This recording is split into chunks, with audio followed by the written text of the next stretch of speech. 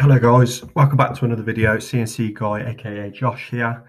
In this video I'm going to show you how to use 2D iMachining to machine a part. Okay, right, let's get into it. As you can see here, I've got an example part which I've just loaded in.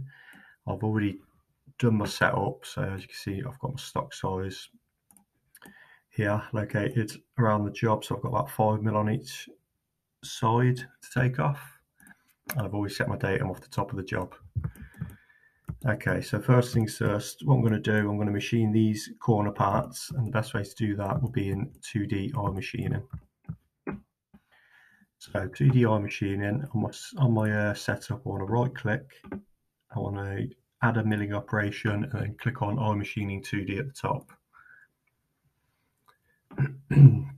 Okay, so we have another pop-up come up. So from the technology, I just want to rough it at this time. I can worry about the finishing at a later date. So I want to click on iRough and then go to tool. I want to pick my tool. So if I open my master library, I'm just going to use say this is an aluminium part, so I'm just going to use 16mm end mill.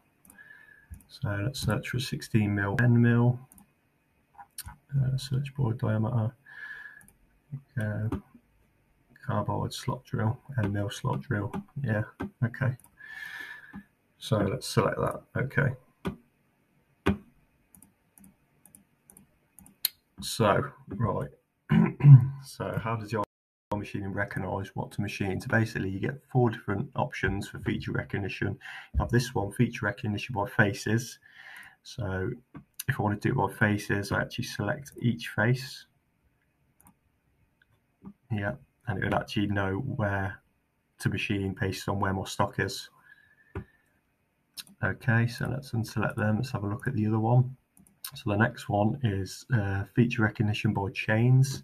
So I can actually pick a geometry around here. As you can see, I've got the yellow lines, which means it's an open edge, and the purple pinky lines, which mean it's a wall, so it knows not to machine past here. So I could either do it that way, or the other way is feature recognition, outside feature recognition. So basically this will recognise everything that's outside of the actual model,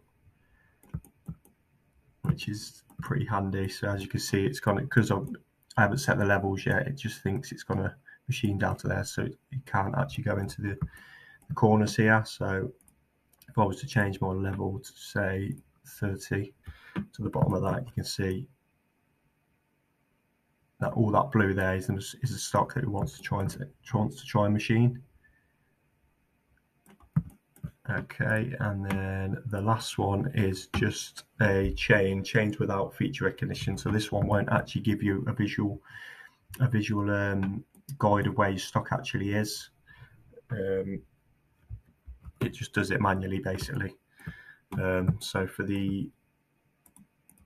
this video, I'm going to use the outside feature recognition for this first part, I think. So I'll have to reset that again. So if you didn't want the actual preview on there, you can actually disable it if you click on this button, if it's in your way and you can't see anything. Stock, there's different, your stock style is defined automatically from whatever you've set it at. You can change that if you've got the models in there, STL files or SolidWorks models in there. You can actually use them to define your stock. You can click on this one, cut only rest material. This will automatically be on once you pick the size, but if you unclick it, basically, I haven't done any machining on this yet, but if I did, then it'd know to just machine the areas that it needs to machine. Extend pocket to stock, yeah, same sort of thing. So it basically, if you have that off, it won't bring it to the full to the edge of your stock. It'll only bring it to the edge of the model. Target feature, I've already set that up as more 3D model. I've actually got a fixture in this at the moment as well, but you have got fixture collision protection as well. So if I had a fixture down here and I wanted to machine the whole lot, if I had that on, then it'd be clearance of 2mm, so I know where it is and actually lift over the voice, which is pretty cool. Okay, so I've got my tool set now. See, all the data for the tool is actually preset based on what tool you've got in there. So I've got a 16mm 3 flute in there. So all the feeds and speeds are actually presets for this type of material. The coolant, through coolant, that's okay. So levels, let's swap that down to 30mm again. Okay, so that one's set at 30mm. Okay, so there we go. So stock's changed. Stock has changed. It didn't a minute ago, so I just click on and off the cut rest material. But it seems to found its way again. So it's going to try and machine all of that down to this 30mm mark. Okay, so that's the levels set. Right, so the technology wizard. Basically, this is the machining level that you want it to set at. The higher the machining level, the bigger the cuts, and generally the faster the speed and feed. So you can either set it to automatic, step down. In this case, it wants to try and go 29.71 because it wants to leave, the technology wants to leave 0.3 on for a finish. So you can change that and override that. But it means here the yellow is like middle ground. You want this to be green really, because that gives it the optimal conditions for this type of cutter. So if I go to user defined, I can actually define it by steps or step down. So I'm going to go for steps. So I've changed that to 2 steps. Okay. See, it's turned red, which is not optimal really. So you got red, yellow, and green. Based on this cut, I think it'll only go to yellow because I think the actual flute size is too big for this job. But if I was taking a bigger cut, say 40mm, then that'll probably turn green. But you can run it like this. It's just it's not the optimal settings for it. So if I run it as 1 step down, and then you can actually change your machining level. So if you look at the speed and feed down here, my step over max and min, they will actually change when I'll bring this down. So I can have it on machining level 1, gives me an RPM of 2,500, but it's only doing a max step over of 1, which is not going to be that great, to be honest. So I mean, it all depends on what sort of cutter you're using, what tool holding you're using. If it's a brand new cutter, it all depends on this.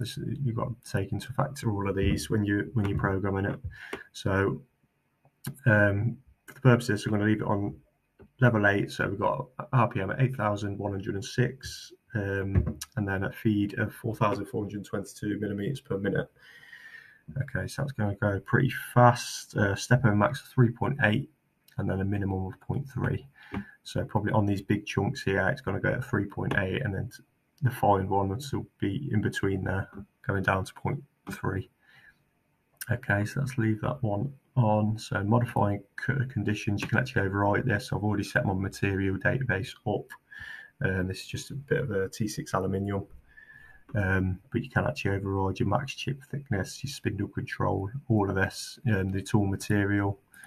You could run that up to 200%. But yeah, it all just depends on what cutter you're using and your work holding and your tool holding. Okay, so if we go down to the next tab, technology. Technology, so all this is filled in anyway because the step down I've already done it in the technology wizard.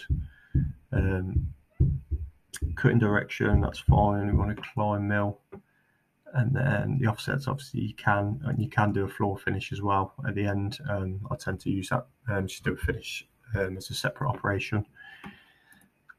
Channels, so oil and motoring, you can have it on or off. So basically this will cut out all the middle ground first and then go around the outside, or you can have that off and it will just cut all the way over. I tend to just usually have it on. You can modify channel parameters. So you got like your channel width and your wall thickness to leave on, so you can actually change them, but I tend to leave them. you sort, so you've got complete Z level, which is always on. You can always have that off, or you can semi-open your pockets, or you can have them as closed. It all depends on what you're doing, really.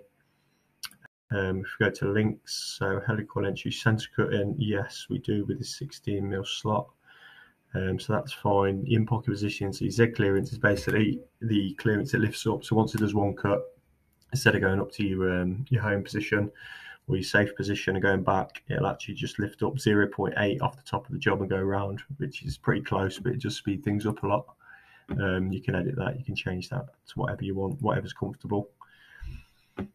Pre-drilling, pretty self-explanatory. We haven't really got pre-drill on this, we don't need one. I think that covers everything for this outside, so let's see how it goes. So let's calculate this then, and there you go. As you can see, we've got our toolpath there, so let me just turn the preview off. As you can see, we've got a toolpath going all the way around, and that is going to take 47 seconds. Like I said, it depends on what cutter you've got, so you can tweak it however you like it. And if we actually run that in a simulation, be able to see what it looks like. Okay, let's slow that down for a little bit. So let's go.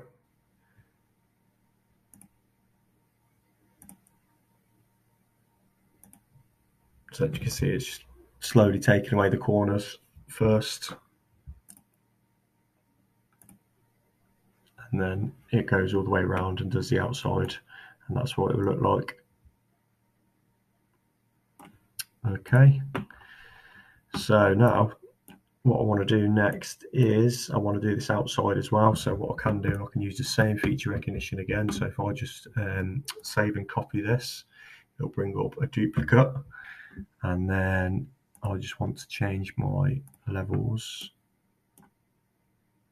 If I go to the bottom of the job there, plus so it's going 12.3. The upper level is already set because I've used it as a duplicate, so it carries on because it knows where my stock is. So it knows just to machine this bottom half here. And then if we go to Technology Wizard again, so it's only doing a 12mm cut on the end of the cutter, which is probably a bit too much for the size of the cutter, so I'll probably bring that down slightly. And then if we calculate that, there we go, there's the other operation for the outside.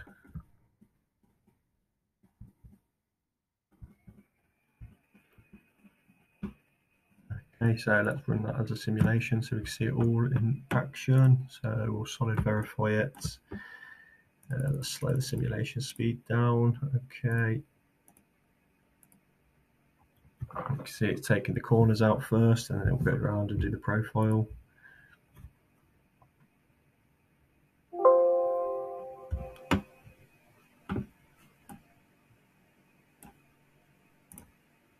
And there we go. There's the second profile which we've done. So there's the outline roughed out.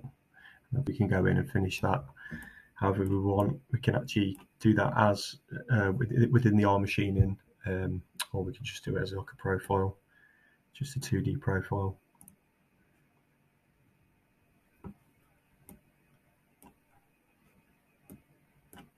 And then, right, so for the rest of the roughing, let's just turn this stock off to go, so it's a bit clearer. So what I'm going to do for the roughing finish on this one, I'm actually going to ruffle the middle pocket out.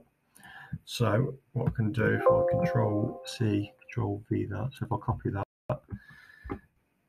and then we don't want to be using the outside anymore because we've already machined that. So what I'm going to do is I'm going to be using this one here, change without feature recognition. So I'll show you how this one works. So what we've got to do, we've got the right map position, that's fine. We want to create a new geometry, and then we want to click on the inside here, scroll down to constant Z. So there we go, so we've got closed chain now, and then okay that. Okay, so it won't actually give me any stock at the minute because I haven't set any levels. So the upper level is 0, it's fine. The pocket depth of this one is 42.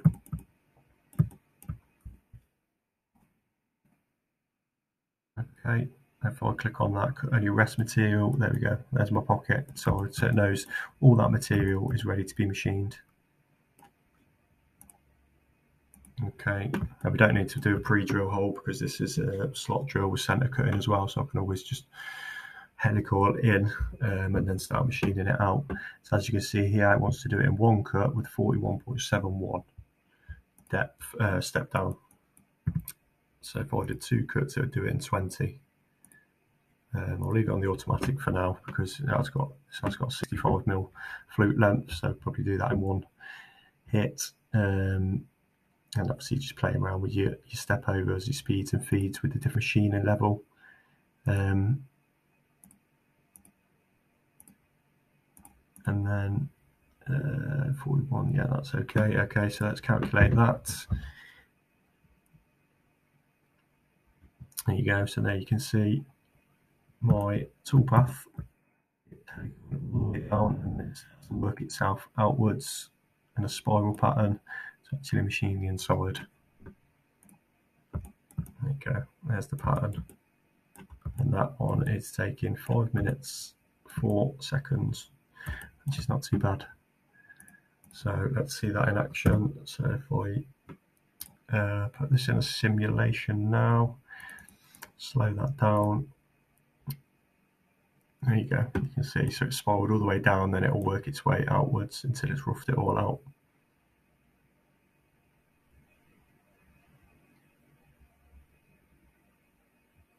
But then, like I say, if you try this on the machine, it's not working, it doesn't sound right, there's a bit of vibration or anything, you can always change your step overs and your feeds and speed to modify it to suit your machine and your tooling.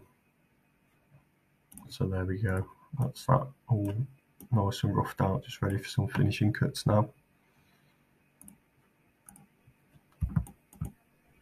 Okay, so if you click on the updated start, you can actually see it here. There we go, compared to the actual model. And that's how it's looking at the moment. Okay, so I think that is DI rough concluded for this video, guys. If you like the video, please like and subscribe. If you've got any questions or anything, please leave them in the comments and I'll be sure to get back to you. I can do any videos on whatever subjects you want me to. Yeah, I hope you enjoyed the video and I'll see you soon.